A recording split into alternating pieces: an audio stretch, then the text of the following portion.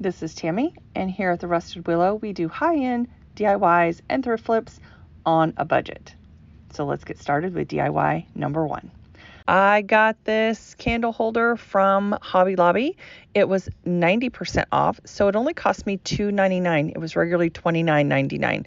I thought it was so cute, and I just loved it. And it was white. So I cleaned it up. I took off all the stickers, and look at all those candles.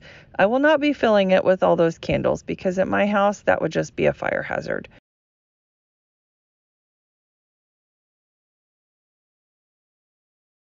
I take off all the stickers and I give it a good cleaning, and then I sand down those words pretty well, and I just give it a good all over sanding.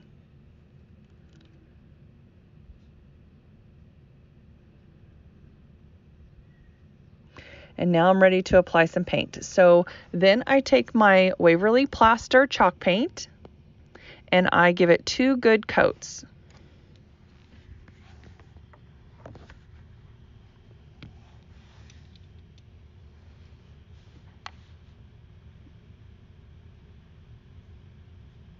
And I give this 2 good coats because I want those words to be covered.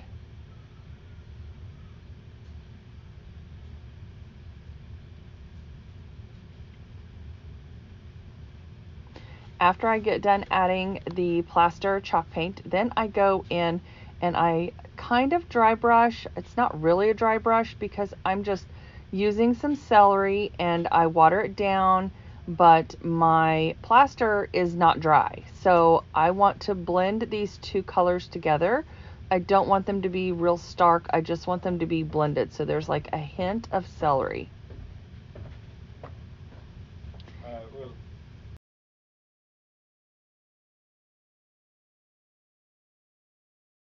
I love how this looks.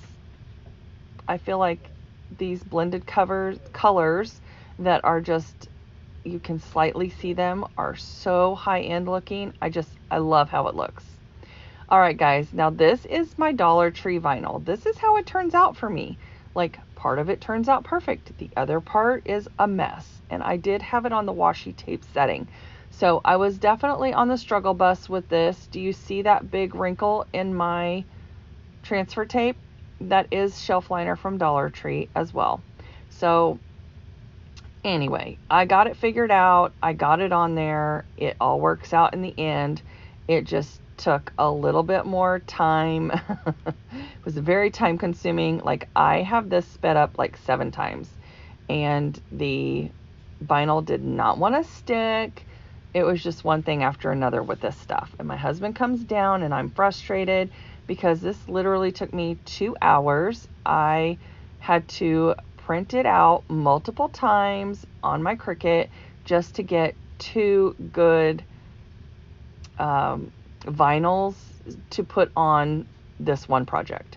I was going to make it double-sided, but I just didn't have the patience for it, honestly. I'm just going to tell you. Like, right there, the bottom of the T ripped off. In the farmer's market, the M part of it rips off. I mean, it's just one thing after another with this vinyl. And he's like, "Are you done using this cheap vinyl yet?" And I'm like, "But it's only $1.25. He goes, "How much is your time worth?" Like, seriously. He said, "You're frustrated. You're down here late at night working on this vinyl." And he's like, "Just buy the Cricut brand. Just quit buying the cheap stuff." I'm like, "Fine." See the M rips right there. I mean, it's just one thing after another with this. And honestly, I hate to say it, but he's right. I'm done with the Cricut, or I'm done with the cheap vinyl. See, there's my little M piece I'm trying to put back. Like, this is sped up probably 700 times, literally. It took me so long to work on. I can't even tell you how long it took me. It was hours. Cutting out the words multiple times and then trying to get it on, getting it to stick to this was just crazy. And then I used my matte Mod Podge to seal it. All right, guys, today is What Month Is It? And it is hosted by Tammy from Happiness Created and Jackie over at Crafting and Mimi's World. And I am co-hosting this month with Michelle over at Moxie DIY in Java. So go over and visit these ladies, and I will have their channels listed below in my description box. So make sure to go over and say hi and tell them Tammie sent you. I love these ladies and they are my friends. And here is the rules to this playlist if you want to participate next month. Now, on to DIY number 2.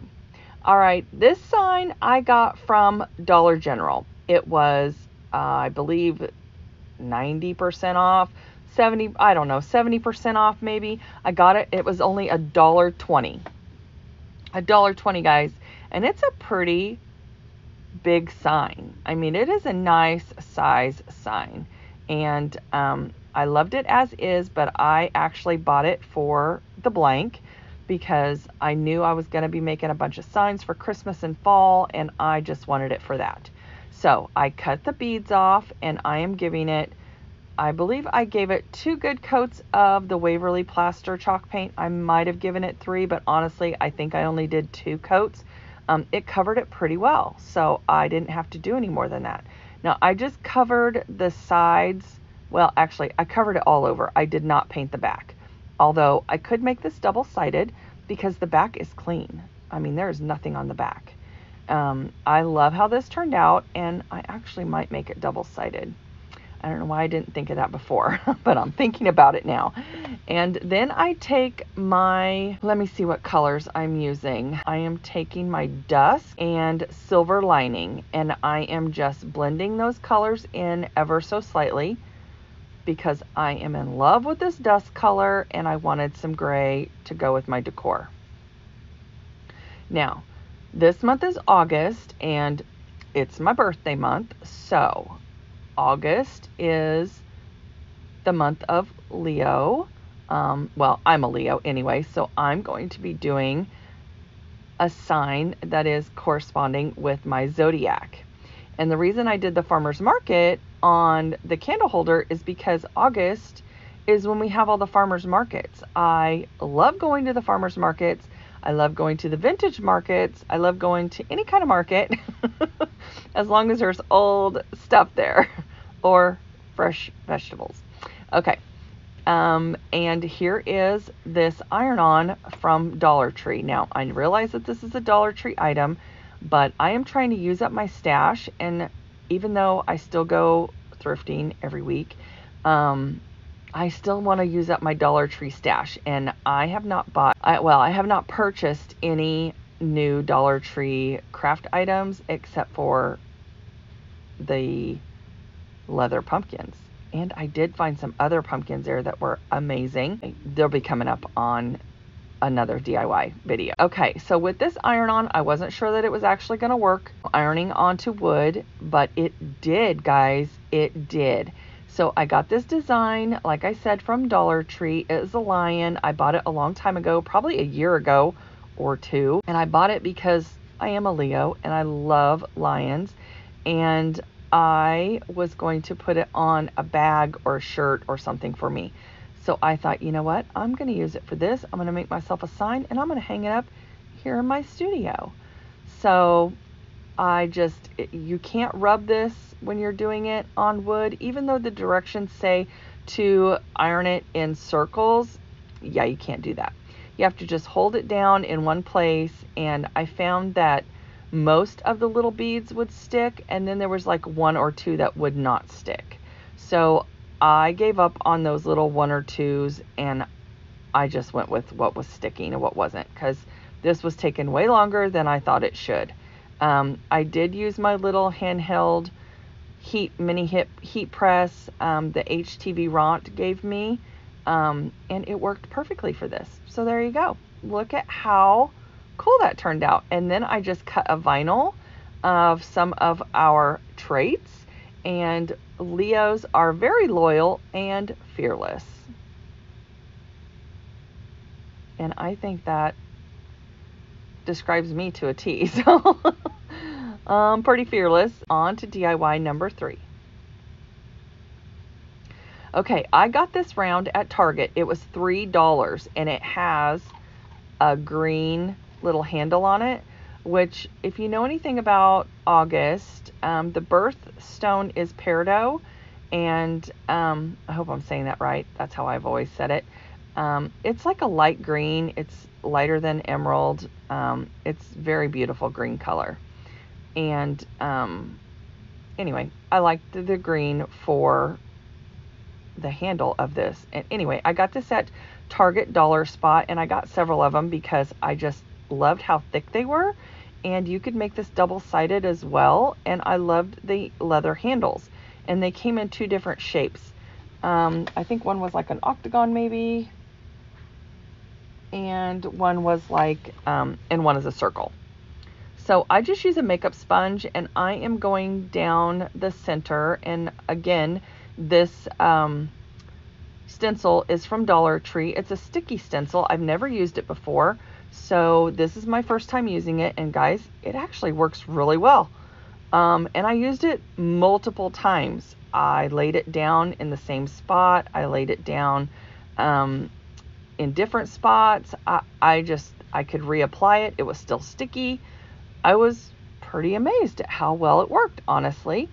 So anyway, I was trying to get the spacing right on the, what do you call them? Feathers. Oh my goodness. I am losing my words tonight. And I was actually happily surprised at how well these worked, because this DIY gave me the least amount of issues, honestly. The only issue I had was figuring out what colors to use and what to embellish it with. So I love these feathers. I think they're gorgeous, and I couldn't wait to use this stencil. So as most of you know, if you are a returning subscriber, I am Native American, and so I really enjoy making Native American DIYs. So every time I can, or whenever I can incorporate that into my DIYs, I try to. So I am, and since it's my birthday month, I know I keep starting sentences and then going on to something else. Sorry about that. But since it's my birthday month, I thought, you know what, I'm going to do this. I'm going to do what I want to do. So just kind of going rogue here. So I made the middle gold. I made the one on the left side dusk. And then I used silver shadow for the right side, but my end product doesn't look like this. I changed it up a little bit. And I changed it up to match these rub-on transfers that I also got from Dollar Tree. Now this is going to be a little boho style, I believe. So I'm mixing in some little high-end boho DIYs this time. I feel like these are super high-end, especially this wood round from Target, which is over and half an inch thick. I mean, it is thick and it is heavy and it is nice. And it stands up on its own. I love it. These rub-on transfers are so nice. I love them, and they're very boho. So I hope you guys like this one. If you want to see more boho, just let me know in the comments down below. I love doing anything with dream catchers and feathers and stuff like that. So I hope you guys like this one. And I just used the Be Brave, and I was trying to figure out, do I put more arrows on here? Do I put more embellishments on here? But I decided to just leave it simple, and I feel like that gave it the best impact. So I put Be Brave and put an arrow on there and called it a DIY.